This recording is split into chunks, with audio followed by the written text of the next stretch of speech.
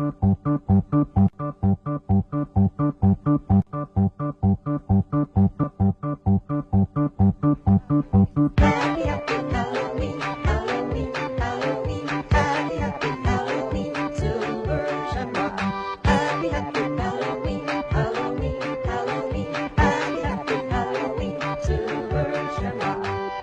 almost time, kids.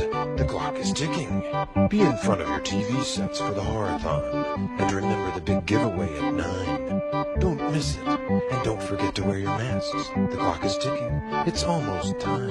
Happy, happy Halloween, Halloween, Halloween. Happy, happy Halloween, Silver Shamrock. Happy, happy Halloween, Halloween, Halloween. Happy, happy Halloween, Silver Shamrock. An abrupt ending. What was that? That's Halloween 3, Season of the Witch. It's almost time for the big giveaway. Don't forget to be in front of your TV at 9 o'clock and remember to wear your masks. That was a lot of information I wasn't ready for. Well, everybody who knows. There's no witch in that movie. Okay. Just throw that out there. You went to see Michael Myers. Not only didn't you get him, you didn't even get the titular witch. Titular witch. The tit witch. There's a witch mask, but that's not what they That's meant. about as far as it goes. That's about as far as it goes. That is the Silver Shamrock Mask Company has put out 3 masks that will murder children, bring forth snakes, and destroy the world. And each one has a different power? no, I think they have the same power. Oh, okay. I'm not clear on how the rules worked. I thought one controlled the snakes, one I know brought one about the end. The one thing I do know is that the movie has a fantastic ending, and the movie itself is weird, but the movie has a great ending. Tom Atkins is a Spoiler doctor. alert. Yeah, it's from 1983. Tom Atkins is 40 years. I think I did write a 40-year anniversary one on it. Tom Atkins is a doctor who for some reason is hunting down this silver shamrock thing and knows what it's going to do, and he runs to he escapes from the warehouse, survives all kinds of attacks, and he gets to a remote gas station, and he picks up a phone and he calls someone and says, "You got to get these off the air. It's going to air on all 3 channels," because it was 1983. And somehow this works, and he gets it off the first 2 channels. But then the third one, it's not off there yet, and it's starting to do the thing where it's going to kill all the children. And he's just yelling, "Turn it off! Turn it off!" It's pretty great. There's no witch, though. There's no witch, and nobody explained to me how the time zones worked, because this is the West Coast. So if this was happening at 9 o'clock everywhere, then most of the country was already fucked. Well, it's feeding the gremlins after midnight. It's not a perfect movie, but I But enjoy it's that. considered a good one?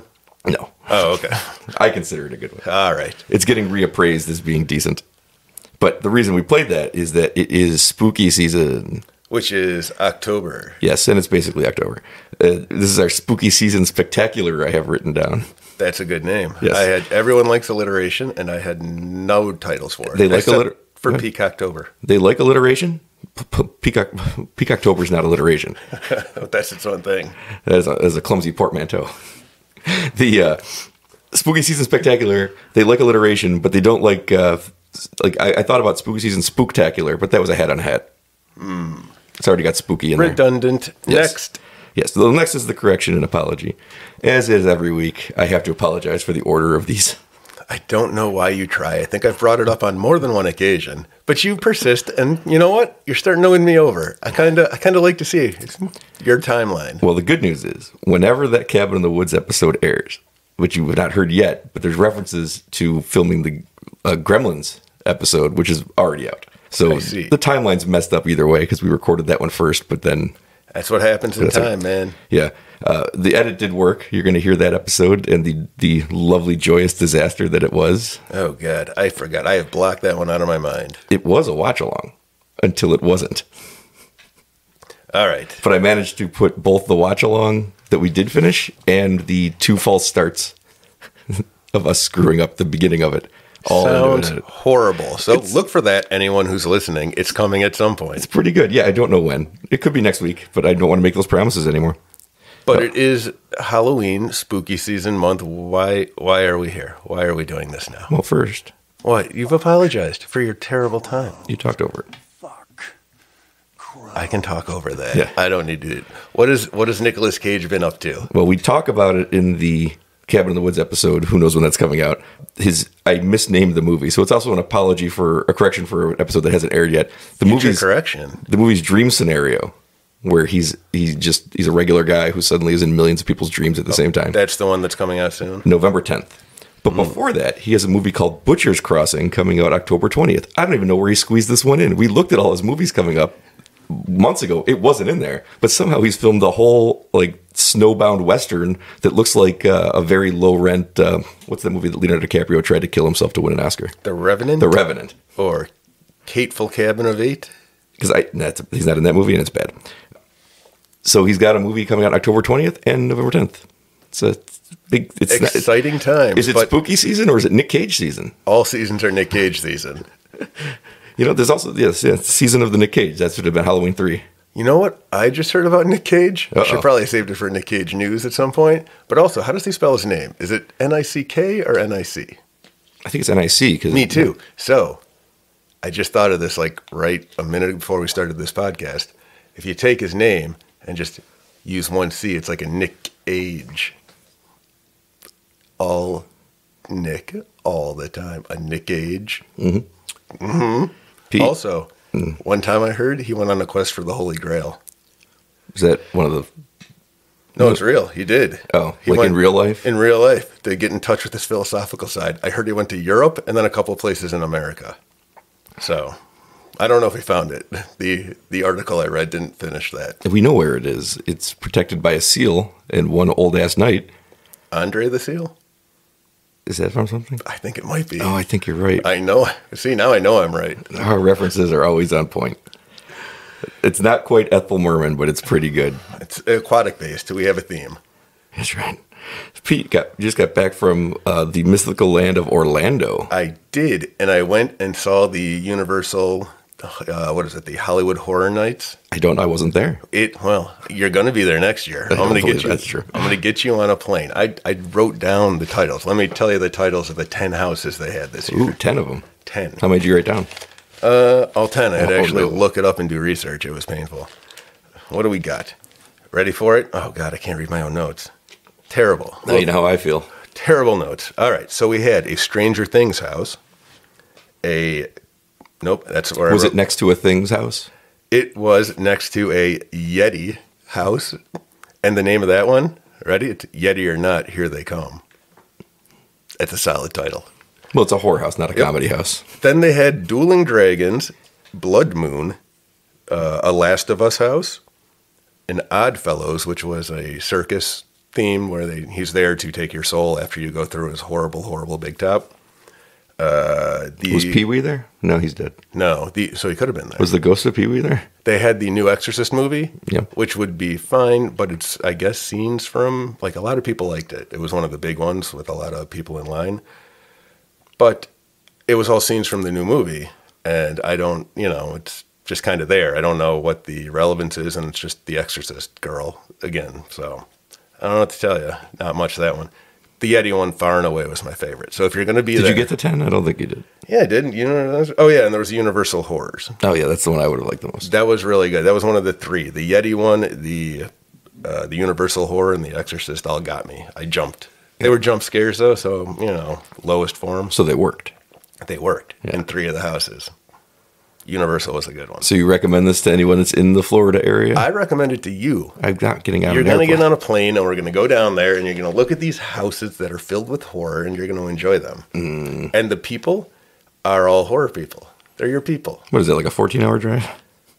I have no idea. No, it's more than 14. Jeez. You think so? We can't do a 2-hour road trip. At least I don't think I could. I drove to Canandaigua and back in the same day. That was 3 hours total. That's pushing the limits of human endurance. It was hard. I know.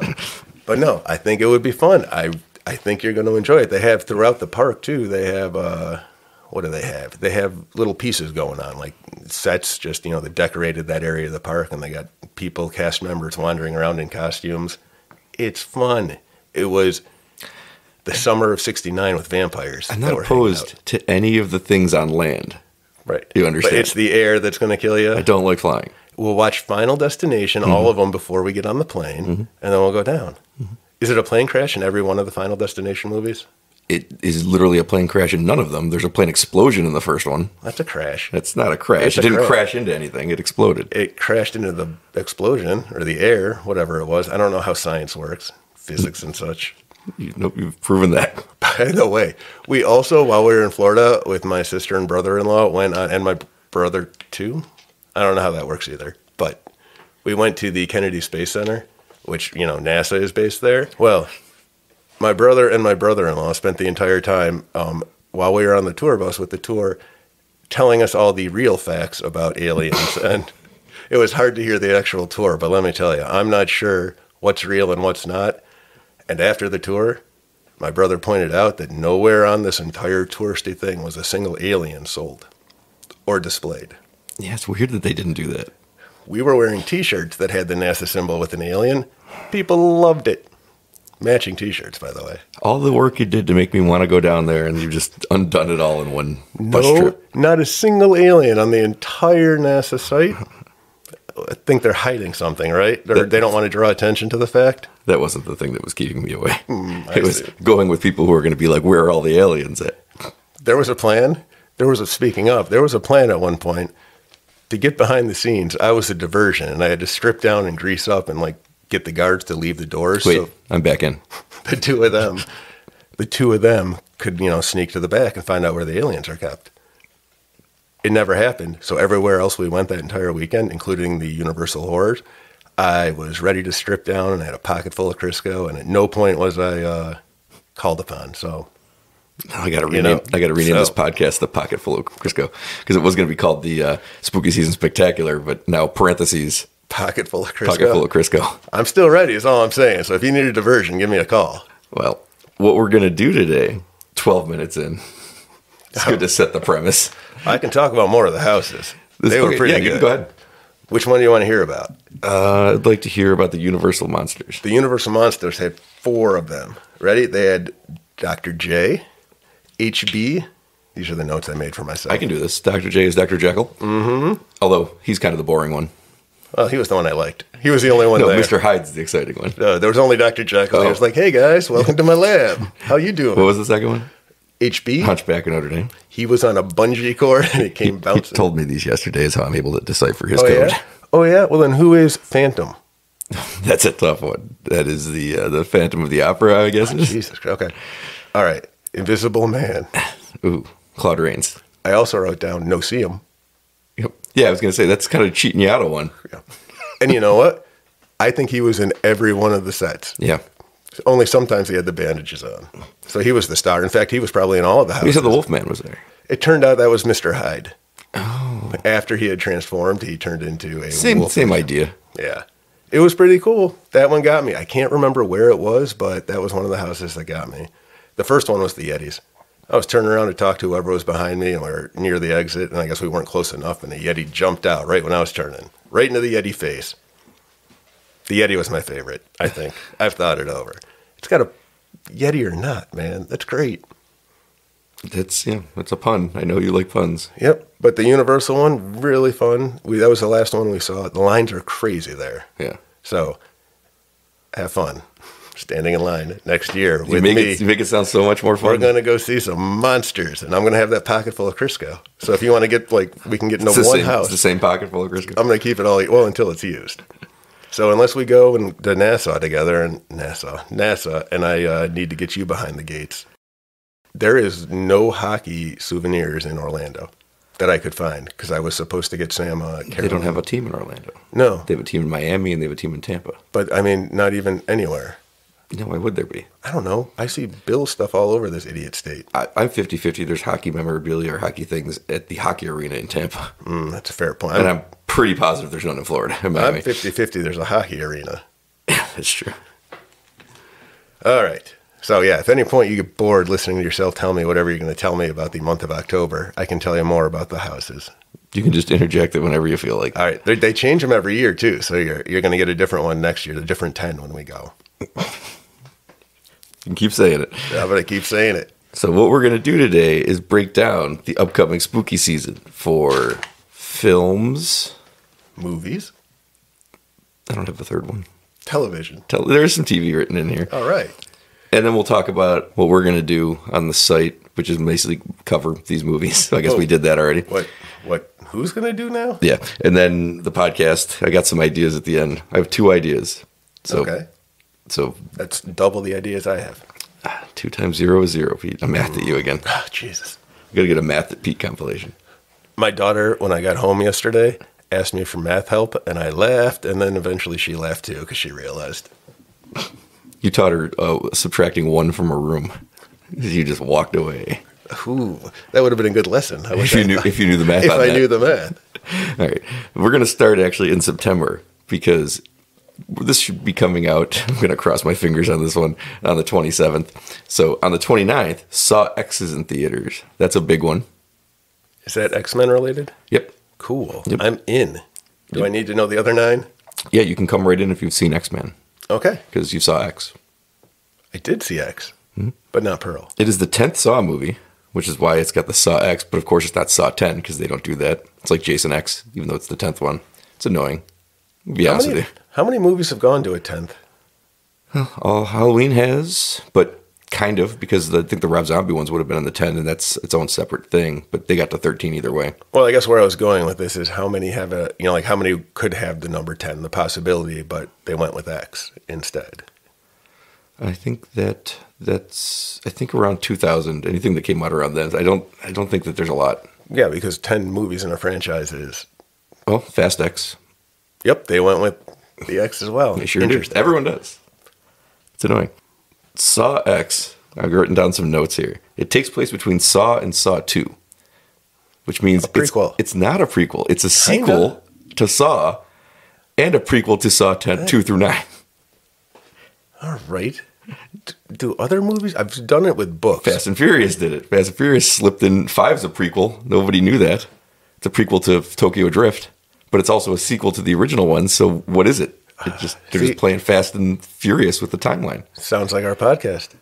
Yeah, it is like our podcast. Does anybody else do that? This one's a prequel to the Cabin in the Woods episode. Oh. Everyone loves a prequel. It was directed by a guy named Kevin Grutert. And what's interesting about him is that he's been involved in all 10 Saw movies. He was the editor of Saw 1 through 5 and Jigsaw, which was the 8th movie. He was the director of Saw 6 and Saw 3D, which was the 7th movie. And he was an executive producer of Spiral, which was the spin-off with Chris Rock that came out a couple years ago. So, like, at least it's all in the house. Like, this guy that's actually been with this franchise for 10 movies. But various roles. Yeah, 2 directors.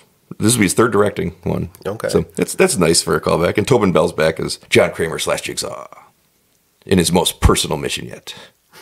You see the trailer for it? I have seen. Trailer's good. I have seen none of the Saw. I saw the first Saw movie, and I was very excited to see Carrie Eloise because yay! The trailer looks good. It's he dies of cancer in the series. Right. You know that. I know that. So this is obviously he's still alive, and he goes. So it has to be a prequel. Yeah. Well, what a sequel to the first one. He goes to get the tumor removed, and the doctors don't ever remove it because I think I'm going to assume they know he's a horrible, bad person. And so he takes them all, and he's going to exact his revenge on them for lying to him. And like that actually is pretty decent, I think. All right. And Tobin Bell's great. He makes the series great. Without him, the series kind of just runs. Well, who's the killer after he dies of cancer? I don't remember. Oh, no. Mm-hmm. All right. Well, Acolytes and such. I haven't watched any of the movies, so I bring, aside from the first one, which I don't remember. Acolytes and such is my answer. That same day, there's a movie on Shudder called Nightmare, which is a Norwegian horror film. It's a Nordic folktale about a dream demon and a pregnant woman. Dream demon and The thing I read was it was basically a cross between Rosemary's Baby and Nightmare on Elm Street Part 5, Dream Child. Okay. One of the bad ones. Anyone directed of note? Anyone? It's a Norwegian horror film. Well, I think it was Norwegian Trolls, which came out in the early aughts. Did you ever see it, hear about it? Nope. It's pretty good. I think they redid it a couple of years ago in the U.S., called Trolls again, but if you can find the Norwegian one. No, that series has been going for a while. Trolls X is out. It's on my list. Trolls X. Sam Rockwell was in the second one, I think. The World Tour. That's coming out in theaters. Another one? Another one of those Trolls movies, because I see the trailer for it every time I go to the movies. And the little trolls have, at the beginning of the Regals, when they go on that roller coaster, the trolls have taken over the roller coaster, and they're commenting on the roller coaster ride, and it's very annoying. Oh, boy. Yeah. Oh, boy. That same day, on video on demand, the movie Deliver Us comes out, which is another one about someone having babies. It seems to be. Is that a horrific thing, Pete? You have babies. Yeah, it kind of is. Yeah. Well, this woman is having twins, and one is prophesized. That's a horror story. One is prophesized to be the Messiah, and the other is prophesized to be the Antichrist, which is actually fairly interesting. I remember if I ever had twins, my plan was to name them God and Satan. So I could God and Satan are fighting again. That was the only joke I had for naming my children that. Oh, that was a joke? Yeah. Oh, Good one. Good one. Thanks, I know. So that'll wrap up September.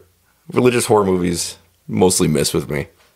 I forgot everything you were talking about. Fantastic. October 2nd, Halloween begins. We all know about Halloween. It is the inferior Peacocktober. Yeah, there is. I thought there was nothing coming to Peacock. There is one thing coming to Peacock later we'll get to. It's a movie called Appendage. It's a body horror movie about dealing with anxiety and self-doubt. So that sounds fun. I don't need all horror to be fun, but Jesus Christ. So it's like a teen drama? A YA movie? Anything I don't say are things I don't know about the movies. Because there's like 40 movies. So I have written down enough to explain what the movie is. Let's see. We're into on October 3rd. It's a big day. We got a movie called Creepy Crawly from Thailand. Bug where related? Our foreign correspondent recently visited. That's true. And called in from. Is it bugs? Tell me it's bugs. It is about a local urban legend about a creature who possesses their victims. So no. Oh, bugs. But Thailand. The same day, House of Dolls on video on demand. D. Wallace, Cujo, E.T., Hills Have Eyes. You can name things, but what is D. Wallace? The actress from E.T., Actress. Cujo, Howling, The Hills Have Eyes. I didn't know if it was a best boy or not. This is a slasher movie about three sisters being stalked by a killer as they try to find the inheritance left behind by their father. Okay, I'm in for that Yeah, too. that's at least different. Yep. Yeah. You want to sit up a little bit? No, I was getting comfy listening to you tell me stories. Next, we have one that I'm really excited about called Mary Had a Little Lamb. It's a slasher movie about true crime podcasters who come across an old lady named Mary who has a big anthropomorphic lamb who tries to murder everyone. All right, I'm in. It may be a man with the lamb head on. I could not tell. I do not care. It sounds incredible. You don't have to keep going. Sold. That's what I said. Don't Look Away, a slasher movie about a killer mannequin, comes out the same day. And I wrote here, I could dig in deeper, but I'm already sold. I think there might be some Blink from Doctor Who rules going on. Where if you look away, I it think can so. move. The so trailer you have to hints stay. at it very largely, but never outright states it because I think they don't want you to be like, this is the Doctor Who thing. Okay. It's a good premise. I feel like it's been used elsewhere too, though. Probably. It was pretty great on Doctor Who. Yeah. And still more that day. On Video on Demand, The Mean One, the Grinch movie from last year that wasn't very good. I don't remember the Grinch movie, but now that you say it, I kind of do. There's a review on the site that I wrote in rhyme. Oh, yeah, that's why I remember it. Yeah, I was very excited about that. And then by the end of the week, 4 more reviews came out from people written in rhyme, better than mine. Oh, I didn't know that. You were first. Because I hate everything I write, so mine was fine. It ended in a funny way. I think you should read it because I read it. The joke at the end was funny to me. So let that be a testament to how good it was, because I read it. There you go. I didn't even know you knew we had a site. I find it every once in a while by accident, and I get really excited because it's new. 3 Blu-ray releases that day. Craving, which is a movie I just watched for the site. It's a monster movie that's really interesting, and you can read that on the site. That's a good one. It doesn't go the way you expect. To read it, so why don't you tell me about it now? Because it's a non-spoiler review, so I'm not going to spoil it here. Is it the sequel to Ravenous? Craving? The prequel? Yeah, it sounds more like a prequel than a sequel. The first prequel I remember was Raiders. No, not Raiders. What's the prequel to Raiders? Temple of Doom. Yes. However old I was when that came out, I said, hey, wait a minute. I hate that movie. I know you do. I can't like it. I love Short Round, but I hate the movie. I was just watching Everything All the Time, Everywhere this morning. Oh, Go really? Short Round. There was an answer then. You watched Everything Everywhere All the Time this morning. Just a little bit. Yeah. Talk to Me comes out on Blu-ray. I want to watch that movie so badly so we can do the review. It or is the my podcast. favorite movie of the year. It is the front runner for the Scare Value Awards, which we'll have to do on the podcast too. It's a front runner for the Scare Value Award for Best Picture. I don't know what's going to catch it because it's better than anything I saw last year, and last year was a great year in horror. Evil Dead Rise. That's not as good as Talk to Me. No, but you said what could catch it, and that could. We will have a podcast coming sooner or later whenever we can get Ken on from Taiwan. Which is any time. It's just a matter of me setting up a time and finding a schedule that is normal. Yes. And this is actually a big one for Blu-ray. Prey is coming to Blu-ray after being locked in the Hulu dungeon for over a year, and everyone was like, when is this getting a physical release? Because not everybody wants to get Hulu, but everybody wants to see the movie. So it's actually a big deal that it's getting one, because Hulu doesn't really put their stuff out on Blu-ray all the time. So it's good for everyone. Definitely go see it. It's one of the best movies of 2022. Prey was really, I like that movie a lot. Yeah, I'm trying to get Kitty to watch it with me, but for some reason she's hesitant. It's on Hulu right now, so if you have Hulu, just pop it on and watch it. It's definitely worth watching. And then I'm glad it's getting a physical release, though, because there's all these collectors that love the Predator movies. They have all of them. They're like, I can't own this movie. Like, it might be the best of the Predator franchise, even though it's not I don't disagree. And it's right. It's at least the second best one by a lot. Yeah. I'm trying to think of everything else there was, and nothing compares to it. They even did the rare trick where they do callbacks and they work, or call forwards, because it's a prequel. Everyone loves a prequel. But when they use the line, if it bleeds, we can kill it. But it was awesome. And that's not easy to do. No. You're right. There were all the callbacks, but done in fun ways. They all were fun. And that one was like, I sat there like, holy shit, they did something that I didn't even think was possible. They took an iconic line and they made it great. Because Evil Dead Rise had a couple of callbacks. Some worked, some didn't. Yeah. Right. This one, I think all of them worked. Yeah. Yeah. It's 100% worth watching. The fact that I saw this movie probably a year ago and I still remember a lot of the beats says it was a pretty good movie. It's great. And it was one of our top 10 movies on the site for that. You know what? That's going to be my new, I guess, recommendation list is how much do I remember about the movie? You know what? I think it was even one of the top 5. I'm trying to remember when I did the Scare Value Awards, the 5 that were awarded. And Yes, you just give them a name. Well, I'd ask you, but you watched 3 movies from the year. So your awards are going to be a little different. They were all pretty good, right? Yeah, they're all pretty good. I didn't like Megan. Was that this year? That was this year. I didn't like that one that much. You've turned on that movie without watching it again. It's weird. No, I have, because I do like, what's-her-face, Williams. Allison Williams. Uh-huh. I like her.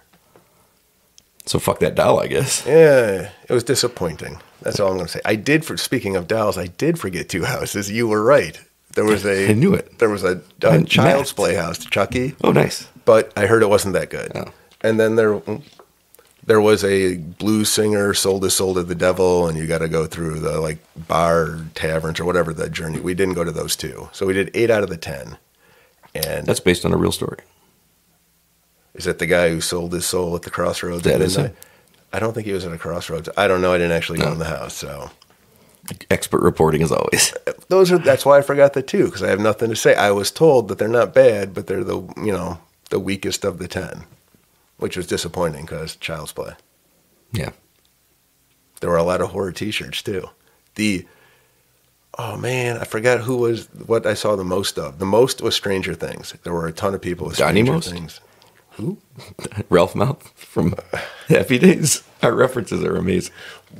Oh man, that was a tough one for me. I was not a Happy Days guy. Me neither. I know, but you remember that reference. I do remember that reference. I just know the jumping the shark and Mork and Mindy. I'm a reference guy. I'm not a know things guy. I name dropped Ethel Merman, and we couldn't remember who she was or what she had done, and I looked it up. I don't think she was a swimmer. I've convinced myself that she's not a person. That hasn't happened yet. That's on a future episode. Well, I don't think she's real anymore. I think I just made up that name. I think it was one of the witches in The Wizard of Oz.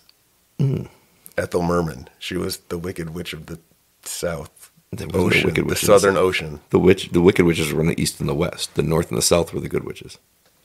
I don't think the South can be good. I don't even think the South had a witch. I don't remember. She was in Halloween 3. That's what was going on. Yep. 'Tis the season. On Thursday, October 5th, The Boogeyman comes to Hulu, and it'll be on Blu-ray on October 10th. That's the Stephen King adaptation. It was all right.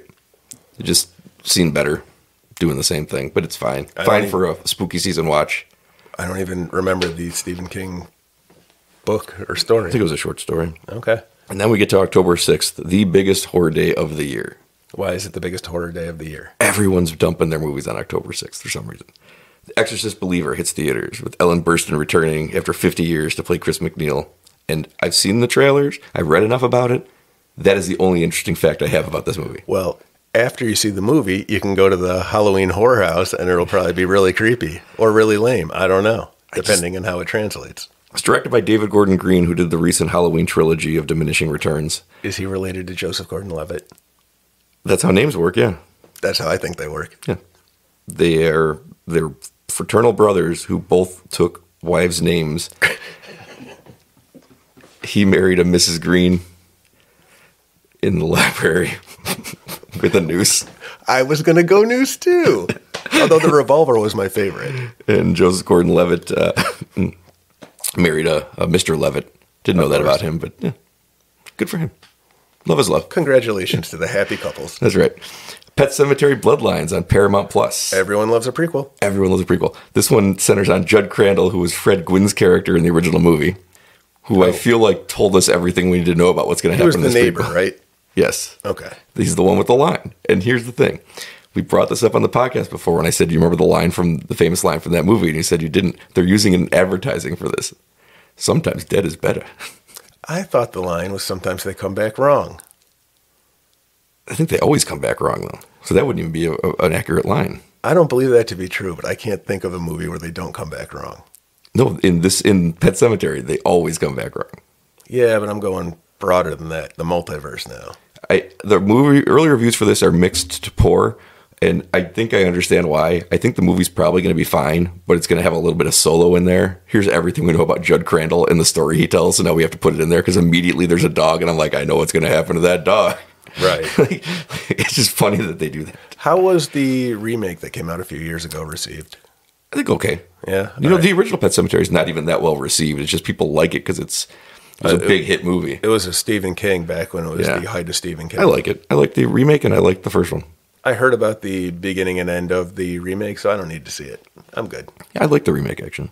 Totally Killer on Amazon Prime Video. What's that? That is the time travel slasher movie. Ooh. When Sabrina herself from the Chilling Adventures of Sabrina. The Teenage Witch? She is the daughter of a final girl, like a real life final girl, whose friends all get murdered by a slasher killer in the 80s, and she ends up accidentally time traveling back to when that happens. And that sounds really good to me. I like I like mixing up my horror genres. I think it's a horror comedy, slasher comedy, and it's usually going to work out. That's kind of what I like if it's not a monster. Shudder has VHS 85, the 6th installment of the long-running found footage series. And this one's set in 85, so all of the stories will be of found footage from 85. Well, I've never watched any of them. I don't even know what they're about. So what is the VHS series? It's always, the conceit is that somebody has found a series of videotapes from the past, and they watch them all, and then something creepy is happening in their real timeline as they're watching these videos from whatever year the videos are from. They used to be modern, then they went back to 94 or 99, and this will be 85. And whatever's happening is tied into what they saw in the video? Sometimes. Okay. So they're loose with it. Okay. This one has really good directors, though. They don't always do that. The last one had the guy that made Deadstream and Joseph Winters and Vanessa Winters. They made Deadstream, and they made a similar found footage thing for that was really good. Okay. And Deadstream was fantastic. Yes, and so was the short. Okay. This has 5 directors doing their shorts. David Bruckner, who did last year's Hellraiser reboot, which I liked, and he also did the best segment of 2015 Southbound, which if you've never seen Southbound, I recommend Southbound. It's a really good anthology movie. Oh, okay. I like anthology. This one tied to better together than anyone I've ever seen, and he had the best segment by far, I thought. And I think I liked the whole thing, and his was like a standout, so I'm excited to see that. All right, cool. And he also did 2017's The Ritual, which is a movie I think from England that I remember seeing that I liked a lot. All right. And Scott Derrickson does one, who directed Sinister and The Black Phone last year, as well as the first Doctor Strange movie. The most recent Sinister, you mean? Wait, no, we watched Insidious for this podcast. Yeah, you get this wrong every time. And there's Malice, I think, is another one. Is that a movie? I get that one confused, too. Malice is an 80s movie with Alec Baldwin. Yeah, and then there's another one, too, like Sinister, perhaps. That's the one we're talking about. Are you talking about Malignant? Yeah, there we go. Like a tumor. Malignant, James Wan. Right, who also did Insidious. Who also did Insidious. And Fast and the Furious. And Fast and Furious. And The Conjuring. And The Conjuring. I think it's a good thing they put The in front of The Conjuring, or else you get lumped in with all the other ones you got here. Natasha Kermani, who did the well-received movies Lucky and Imitation Girl. I actually own Imitation Girl and haven't watched it. I did see Lucky, and it was really good. And then Mike P. Nelson, who has to take that name so he's not confused with the MST3K guy, I guess. Yep. Who directed The Domestics and the recent Wrong Turn reimagining, which I actually liked. There's more than one Wrong Turn movie? There's like 6 Wrong Turn movies, and they did a reboot. And I like the reboot pretty good. I've only ever seen the original. With Very Eliza different. Dushku. Very different. This one's about a cult, and I thought it was really well done. they don't get lost in, what's the wrong turn then? I mean, you can still go the wrong way. But now they find a cult. It was a good movie. Okay. And then Gigi Salguero, who directed we've talked about it before, the best Hulu Into the Dark movie, Culture Shock, with Barbara Crampton. And a segment in this year's Satanic Hispanics. So that's 5 really strong directors to sign up and do an 80s themed found footage segment. So the earlier buzz on that is very, very strong. All right. Well, that's the fun of anthologies. Yes. Who comes into them. Yes. One of the houses was one of those cult things where the house was a cult. It was like they worship the moon and they get a blood moon, so now they turn on any outsiders or unbelievers. You see what I mean, though? It's October 6th, and that's Exorcist Believer in theaters, Pet Sematary Bloodlines and Paramount Plus. That's Paramount Plus's big offering. Totally Killer, which is Amazon Prime's big offering. And VHS 85. Shudder has something coming out every week, every Friday. But I think that's their big one. So that's all on the same day. That's going to be a busy day for people like me. And that's the thing. You got the whole month to watch it. But then you got to fit in all the classics you want to watch. And it's a problem because you can't fit anything in anymore. We're only up to the 6th. We're only up to the 6th, and we're only halfway through the 6th. So this is a busy month.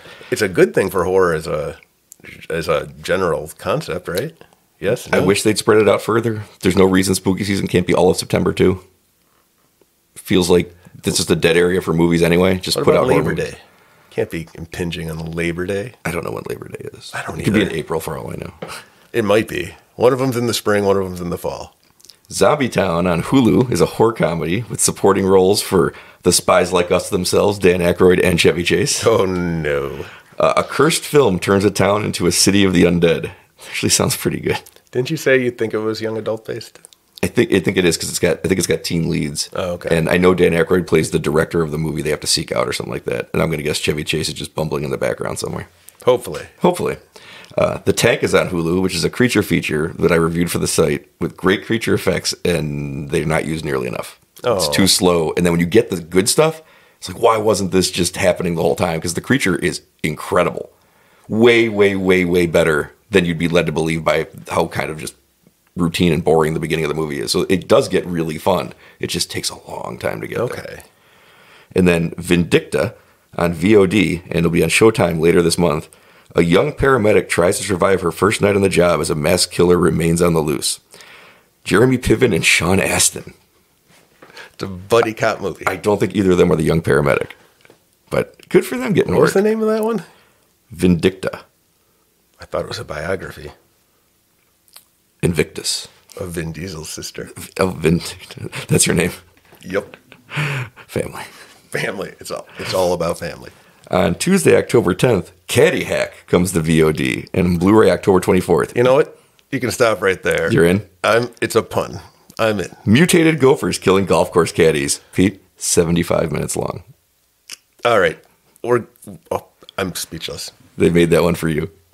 That also on Shudder that day will be the last drive-in special about the 45th anniversary of Halloween, where we'll watch Halloween together and talk about Halloween. You're looking at me when you say that? I'll watch it with Joe Bob. Oh, Joe Bob. I like Joe Bob. I love Joe Bob. I'll watch it with Joe Bob and the Monster fam. I thought that was Lady Gaga's fans. They're little monsters. Oh, I thought that was Fred Savage. I thought it was Lupita Nyong'o. Podcast guest, Lupita Nyong'o. By guest, I mean we talked about her that time. That counts. On October 12th, Thursday, October 12th, Netflix's Fall of the House of Usher series starts. Mike Flanagan's new miniseries, and because you have to ask me every goddamn time, he did The Haunting of Hill House, Doctor Sleep, Oculus, and that good Ouija movie. I never saw any of the Ouija movies. It's got very strong early reviews. I like it. 8 episodes. Those are Poe adaptations in a modern setting. Oh, I don't know as much Poe as I feel like Neither I should. do I. Neither do I. I figured. But I know a little. I read The Fall of the House of Usher. It's loosely based on that and other stories. It's kind of short, so I imagine they're going to just go spread it out for us. But his stuff is always very well made, even if it's not always what I like. I love Haunting of Hill House. I was going to say, you always say it to me. One of these times, it's on my list. It legitimately might be the scariest thing that someone's made in the last 10 years. It is genuinely very scary. See, now that's going to, after going through that I haven't watched Stranger Things since season 1, which I really liked. but the house it acted for me as a really good advertisement to go watch the show, because whatever season 1 through 4, things have changed a lot on that show. I have no idea what they are, but they take so long that every time I think the kids are 40 now. Possibly, but it looked like there's a bunch of kids in armor fighting things in like a post-apocalyptic world. I'm like, this is fascinating. So it's a good trailer for someone like me. There's a Friday the 13th in October, Pete. Yeah. And what does that mean for us? Nothing. All right. Our podcast goes out on Wednesday. We're safe. The Conference on Netflix, a Swedish horror comedy about employees at a work retreat hunted by a masked killer. It looked okay. Yeah. Shudder has The Puppet Man, which I believe is actually debuting here in Buffalo the week before at North Park. But I'm not going to go because it's going to be on Shudder the week later. All right. A girl starts to believe her convicted father's claims of innocence when the people around her start to die in mysterious ways. Something controls their bodies like a puppet man. And they kill themselves. And the trailer is really good. But no way tied to the Puppet Master franchise? No. Okay. No, this is The Puppet Man. Puppet Man, Dad. Puppet Man. It's a sequel to Pinocchio. Oh, man, it should be. It should be. Oh, that'd be a great third act reveal. That Geppetto is there. That's the grave of Geppetto, and he's going to visit. Yeah. It's finally, Father. On VOD that day, Dear David, based on a viral Twitter thread, and I stopped researching at that point because I didn't care anymore. Except to learn, Pete, Justin Long plays the head of BuzzFeed. I like Justin Long. I do too. Horror king, Justin Long. Horror icon, Justin Long. So he's got himself into spooky season. There's a VOD movie called Dark Harvest. Set in 1963, Sawtooth Jack rises from the cornfields and heads towards town as a gang of 18-year-olds stand ready to slaughter the murderous scarecrow before midnight. This had me at Sawtooth Jack. I am intrigued by every word of that. Yeah, if the movie's no good, whoever their copywriter was excellent because it got me very invested in the story. It really did. A VOD movie called The Herd. After an accident, a couple find themselves caught between warring militias and a herd of the undead, and the trailer was actually really good for this one. Are they like deer? Yep.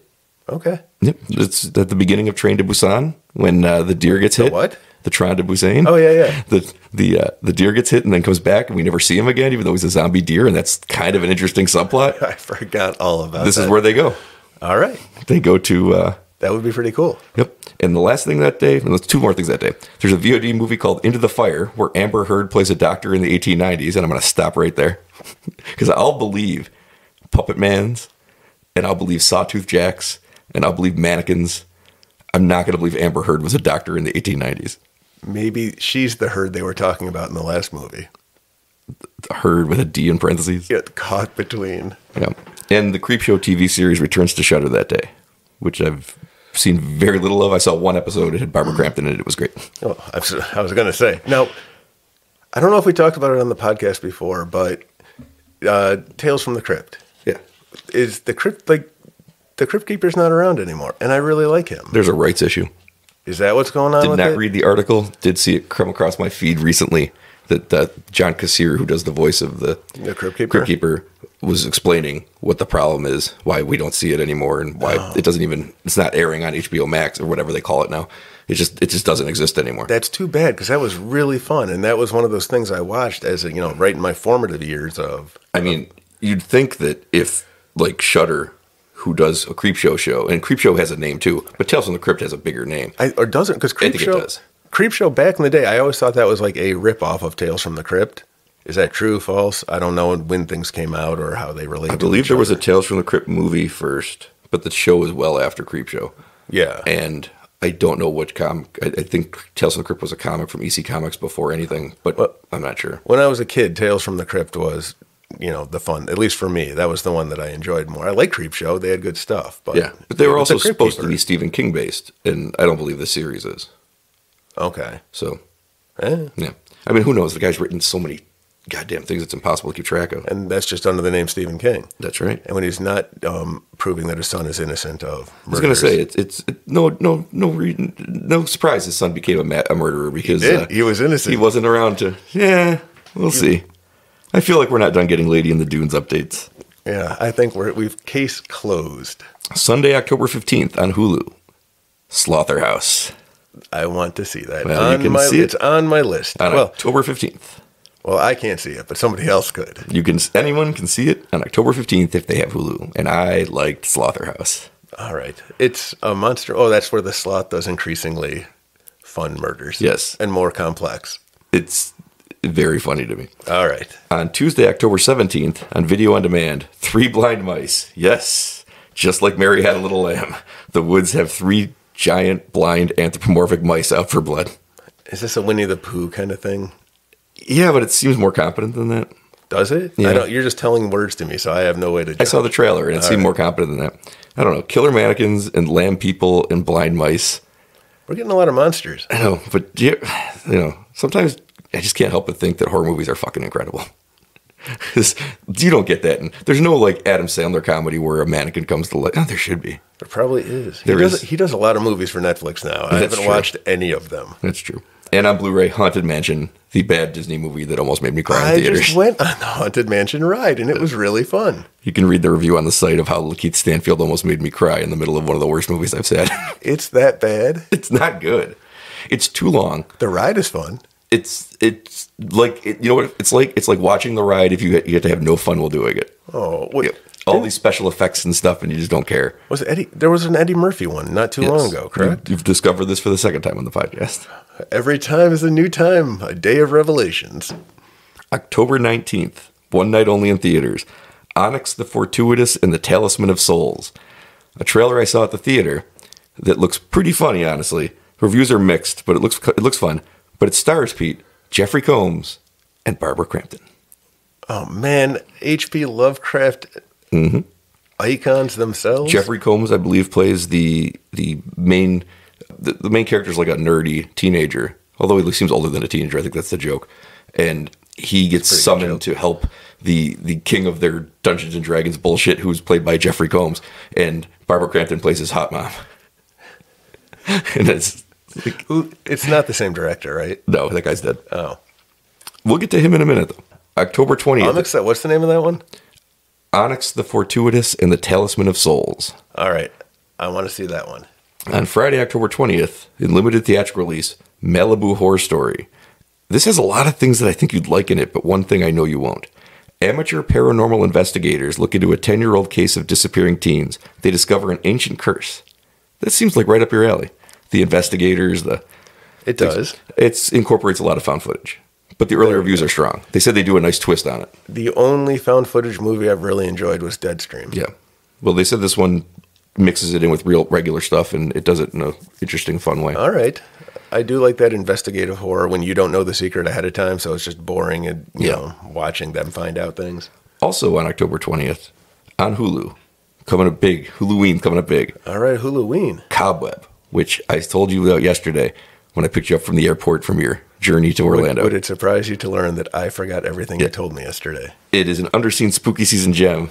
I recommend it fully. It deserved way better than it got. It got dumped on Barbenheimer weekend into one theater in Niagara Falls. Time slot. It wasn't even in regular theaters. It was like in one theater in Niagara Falls that I didn't know existed. And I drove out there on Barbieheimer Day. On Barbieheimer Day. I drove out and saw Cobweb. That's most holy of days. Yes. I did see Oppenheimer that day too. But I drove out and saw. So you saw Cobbenheimer? Sure. Oppenweb? Cobweb. Dealer. Opweb. Opweb. There we go. We got there. And Shudder has Night of the Hunted. A sniper terrorizes a woman at a remote gas station in the middle of the night. Did not see a trailer, but it sounds different than all these other movies. It does. I feel any of those, like one set, like Phone Booth, was that with Colin Farrell? Yeah. It really hinges on the actor, so. Yeah. At least it's different. And on Video on Demand, the movie Kill Her, but all one word, even though the H is capitalized. Kind of like my Nic Cage. A bachelorette party in the woods is disrupted by a killer and a horrible secret. It looked kind of fun. The trailer looked kind of fun. Okay. And Joe Bob will be back on Shudder that night for a double feature for Joe Bob's Halloween. Yeah, Halloween. So that'll be looking out for. On October 24th, it's a Tuesday, on Blu-ray, Meg 2 The Trench. Not good. I want Jason Statham to be the Jason Statham from Spy all the time. In every role. Every role. I can't disagree, having recently seen Spy. It's the role of a lifetime. He doesn't need to change. Stop acting. You've got it. I agree. And we're getting into the end of the month here, but there's some really good stuff on the last weekend. On Friday, October 27th, Five Nights at Freddy's hits theaters and Peacock the same day. So there's your Peacocktober. Five Nights at Freddy's was a video game? Yes. Okay. It's Willy's Wonderland, but it's what Willy's Wonderland was ripping off. Willy's Wonderland with Nic Cage. I know what Willy's Wonderland is, and I'm sorry, even if it came later, it doesn't rip anything off. They just prequeled it. It's basically the same exact thing. But Five Nights at Freddy's prequeled it. It has Matthew Lillard. I do like Matthew Lillard. And I think Josh Hutcherson is the... I met Shaggy and Velma while I was at Universal Studios. I got a picture to prove it, and the Mystery Machine. Did Shaggy say his famous line, "It wasn't me"? No, he didn't go with that one. He said we had cool T-shirts. You couldn't just ask him to say, could you just say it wasn't me? I didn't. Damn it. We were trading bracelets with Velma. Shudder also has, on that day, October 27th, a Spanish horror film with solid early reviews called When Evil Lurks. Two brothers attempt to exorcise a demon from a neighboring farm. They screw it up and end up infecting the entire town. It's described as violent and mean-spirited, even though that setup sounds hilarious. Was the demon out of shape? Yep. Yeah. They screw it up. They get him fatter. Oh, God. You know what they were doing? They were feeding him chicken and rice because they thought that's how you gain weight. That's after midnight, too. When I used to work at the pizza place many werewolf cycles ago, there was a kid that was working there, and he would just eat chicken and rice every day. And he's like, I don't know how I'm not losing weight. I'm eating healthy. And I'm like, brother. I was like, you got to eat more of that chicken and rice because I'm an asshole. That's fantastic. Yep. And Netflix has another Spanish horror movie called Sister Death about a girl with supernatural powers who goes to teach at a former convent turned all-girls school. It's a prequel to a 2017 movie called Veronica. Veronica was well-reviewed, and this is from the same director. All right. This is a prequel-line. Now, there's a couple things after the 27th, but this is the last, I think, really big one that's exciting. And I think this is the one that, of all these movies, is the one that's going to excite you the most. It's called Suitable Flesh on video on demand. It's got great early reviews. It stars Heather Graham, Barbara Crampton, directed by Joe Lynch, who made the movie Mayhem, which is really good if you ever saw that. I never did. Okay. It's really good. It's Lovecraft inspired by The Thing on the Doorstep. Ooh. Dread Central called it a gory, horny, outlandish Lovecraft adaptation that's a must-watch for fans of raunchy 80s horror. Well, that's me. That's, I think, the one I'm most excited about the entire spooky season. Barbara Crampton is everywhere, right? She produced this, too. Well, this is the one that it does call back to, or at least honor, the Stuart Gordon movies that we talked about recently on the podcast, Reanimator. And it's done in that vein, I believe. That's what it sounds like. Yes. Except Jeffrey Combs and Barbara Crampton are in a Barbara different Crampton movie. is in this movie. She's in this one, but the two of them are in a different one. It seems like they both should have been in this one. Yeah. But Barbara Crampton, you pointed out, has she been always this active, or is this like a resurgence for her? She's been more active since You're Next. Okay, so this is kind of 10, 12 years she's been. 3 movies she's in this listing you've told me for the month of October? I think 2. I brought her up for something else, but I think she's been in 2 of these movies. Well, I've heard her. Oh, no, I said that she was in the one episode of Creepshow I watched, but that was years ago. Counts. So she's getting a lot of work this month. Yeah. Well, that's, of all the movies we talked about, that's the one I think I'm the most interested in. And the reviews are excellent for it. I want to see, there are a couple in there that I'm really interested in. A gory, horny, outlandish Lovecraft adaptation that's a must-watch for fans of raunchy 80s horror. They made this for us. They listened to our podcast and they swept this into production real quick. But if you remember The Thing on the Doorstep, it's very short. I read that one. It's very short. But it's also not gory and it's not horny. No. It's unless loose. You're into like fish things. It's a loose one. I believe the plot. I tried to read as little as possible on it because I was like, you had me at this tagline or this one review. I didn't read the review. I saw it on Rotten Tomatoes. I think it's about continuing the theme of these doctors being horrible in these Lovecraft adaptations. I believe it's about Heather Graham as a psychiatrist or a doctor who sleeps with a patient with multiple personalities, and things get out of control. I'm in. Of course. What does that have to do with The Thing on the Doorstep? I don't know. All right, so who wins for most coming out or the most interesting? I got a couple more to get. You got more coming still? But that was the last big one. But on Monday, October 30th, Shudder will have Hell House LLC Origins, The Carmichael Manor, a prequel, everybody loves it, to a series of movies that I've skipped completely. So I don't know anything about them. Prequel, baby. But if you like those, this is like the 5th one, so they must be doing something. So if you like those Hell House LLC movies, there's a new one. On Tuesday, October 31st, on Video on Demand, there's an action horror movie with Tara Reid in it, which is maybe the spookiest thing of spooky season. Tara Reid from the early 2000s? Yeah, late 90s, early 2000s Tara Reid. What was one movie she was in? Urban Legend turned 25 yesterday. Urban Legend turned 25 yesterday. I don't know that one. Urban Legend with Jared Leto. Oh, Jared Leto. Or is it Leto? Who cares? No one. I can't read, just like Jordan Catalano. Brain? Yeah. Are you Brain? It's that reference. We're getting closer. Everyone. A vampire hunter in the desolate West forms a posse to seek and destroy the blood-sucking master. 80 minutes long. I know, right. it's got enough there. It's a Western. It's vampires. It's 80 minutes. The last thing that I have written down. Now, I never got anything from Screenbox. I never got their release list because they like to give it to me late. So there'll be a couple more things, but we won't have them on the podcast. We will review them on the site, though. Nanny hits Blu-ray. It was an Amazon Prime movie from last year that made me very sad. So look out for that one. Nanny? It was good. It just made me very sad. Are there children involved in this movie? For a time. Oh, man. It's about an immigrant who moves to America to make a better life, but has to leave her child behind until she can get the money. And it's a sad movie. I was gonna throw it out. I was very sad when it was over. So it's good. It's just sad. I can't watch anything with, children being hurt or tortured or anything. In that Yeti haunted house, there are 2 incidents of child murder, and I laughed. It was deserved and kind of funny. Well, one was deserved, but the other one was Sam. No, your kids didn't go with you. Yeah, a rare escape. And you were gone, what was it, Thursday through Monday? Remind me again, what day was your son's actual birthday? I don't know. You'd have to ask him. Yeah, I don't have to because I saw a picture of him sitting at a table alone waiting for his dad to come home on his birthday. Yeah, I got a pretty angry message on my text thing of that day, too. We celebrated his birthday the week before, but he doesn't forget. No, and he doesn't forget. And he's going to be bigger than all of us sooner than later. My one rule was to come back with a Florida Panthers souvenir. Orlando doesn't have any. No, Pete, tell them about how they made you pinky swear that you wouldn't go to Disney World the day you were at Disney World. Well, I wasn't quite at Disney World, but that morning over the Zoom, they had their little pinkies to the screen, and they were asking me to pinky swear with them that I would not go to Disney without them. We were already going to Disney that day, and I didn't know what to do, and I just kind of froze and stared at their pinkies pressed against the screen. And apparently I froze so long, they thought the call got dropped, and they hung up on me. You couldn't explain to them that you didn't make the itinerary? I could have, but I panicked. Later on, Sam called me by video chat. Now, follow me here. We were at the park, and I was wearing Mickey Mouse ears. I don't know why I picked up. And then we looked at each other, and I saw his face change. And I said, "Oh, no, I can't hear you." And I pushed the phone to my shirt, and then I hung up on him. Happy birthday, son.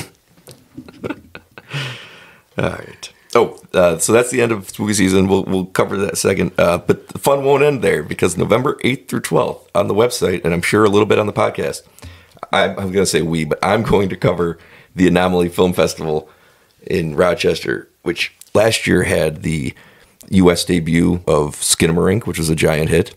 And it had The Harbinger, which came out last year, which was a great movie. And it had Satanic Hispanics, which didn't even come out until like 2 weeks ago in some theaters. So you get an early look at some good horror movies at the Anomaly. Their history shows that they have some good movies there. I'm going to go to some of them. Yeah, sure. I hope so. Okay. I really wanted to go to the one that was here, like 2 miles away. Yeah, and I couldn't. It was tough. Yeah. Movies are on late, and I'm sleepy a lot. So the highlights of spooky season? Well, I'm saying, which channel do you think wins it? Oh, for Hulu. This? Hulu, by far? Hulu. They have, because Slaughterhouse and Cobweb. That's a 1-2 punch you can't come back from. It's pretty great. Okay. I mean, Shudder has something every week, too, but a lot of it's foreign. I don't mind that, but some people are not going to watch it. Yeah. Yeah, everyone else kind of just has some one stuff. thing. All right. But Hulu's got, like, every week they're putting out a pretty good one. Huluween, they sunk the Peacocktober, who was their challenger last year. And they have, Appendage, which we'll see what it's about on the second. They also had No One Will Save You that came out this past week. The review should be up the same day as this. I've seen it's always on the front page of Hulu, so yeah. I've seen so that one. Just the name. They do their work for spooky season. The other ones don't so much anymore. Shudder does. Okay, well, good. I have Hulu now as part of the Disney Plus package. Yeah, prices are going up. Of course they are. Of course they are. Yeah, it's a pretty good spooky season overall. I wish they'd spread this stuff out. Because, I look at the 6th, and it's like, I got to review 4 movies that day. Maybe 5. Oh, I see what's happening. 5. Like a whole week of reviews. And I'm like, do you know how long that takes me to do? you'd like it spread out longer. Yeah. So a long time. Yeah, it'd be great. It'd be great if just every day you could put out a movie. Too bad. You work 1 month a year. I know. It's pretty tough. Speaking of the podcast in October, there are 2 things that I desperately want to do. Now, we never really accomplish any of the things in the time we mean to do them. So look for this in a couple of years. Next October. October 11th is a Wednesday. It is also the 49th anniversary of a very controversial movie on this podcast. One of the great movies of all time. One of the most influential and important films in history of not just horror, but film itself. The Texas Chainsaw Massacre. So I think you meant to say Poltergeist. It's time to find out how many bananas Pete gives Texas Chainsaw Massacre on October 11th. We're gonna watch it. I want to do an episode by the 11th so we can put it out on the 11th for the 49th anniversary of the movie. All right. And then I gotta watch that. I don't like that movie. October 25th, 2 Wednesdays later, is the 45th anniversary of the release of John Carpenter's Halloween, where I want to do the watch along for Halloween that we should have done a year ago, but I didn't. Did it last year. I watched the movie. You did watch along with it, but we didn't have any equipment because I didn't know how to buy the great cords. I was down here in the basement talking about it. Where were you? I wasn't here. It wasn't me. All right, Shaggy. What are you doing outside of Universal Studios? That's about it. That's a very packed month. I don't know what we'll do the other months. Probably next week should be the Cabin in the Woods episode. Maybe. We gotta watch Fresh with Martha at some point. At some point. We got lots of ideas for good things. Well, I watched Gremlins 2 very badly. Just when is it going to happen? I don't know. But we have lots of things we have to get to. But because of the anniversaries hitting when they do, right on a Wednesday, it seems like the right time to finally do the Texas Chainsaw Massacre debate. All right. And then do the Halloween watch along. I am in. I will prove to you it's not that great. Well, you can be your position. All right. I'm going to find a position. I might pay attention to this movie. Uh-oh. Watch out, everybody. Turns out I like it. That's the end of the podcast. Nothing to talk about. That would be funny. I don't expect that. It was pretty good. All right. We're going to wrap it up. And like a present. Well, we're going to end on that one because it's a good one. We'll see you probably for Cabin in the Woods next week. Question mark. See you later.